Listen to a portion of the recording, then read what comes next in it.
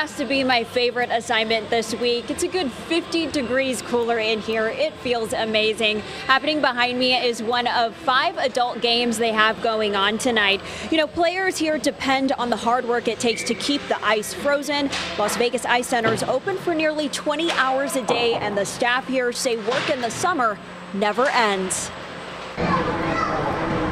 We're here late every night pretty much because of that. The heat actually has a really big effect on the way the ice freezes. Keeping 2 ice rinks frozen at Las Vegas Ice Center during a record heat wave is a non-stop job. Contrary to popular belief, you can't see it off the eye, but the level is actually different levels at certain points. There's different heights.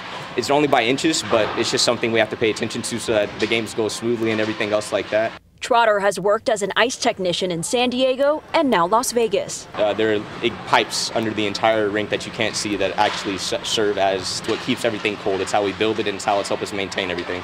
Kenny Brooks, the hockey director, said there's always maintenance to deal with in the summer. We have issues, once a week at least where, it takes a good crew to come in and fix it, and it gets tough with the heat.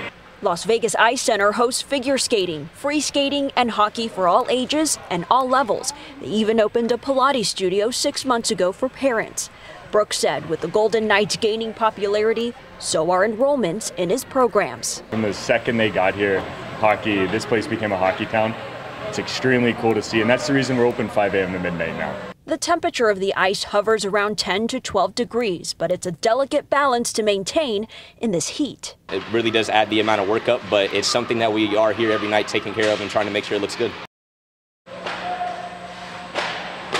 Brooks, the hockey director, said he's been skating here since he was 5 years old. He said even though hockey may seem like an expensive sport, children and adults should take advantage of their public skating hours so they can learn and cool off. Those hours will be held tomorrow starting at 7:45 p.m.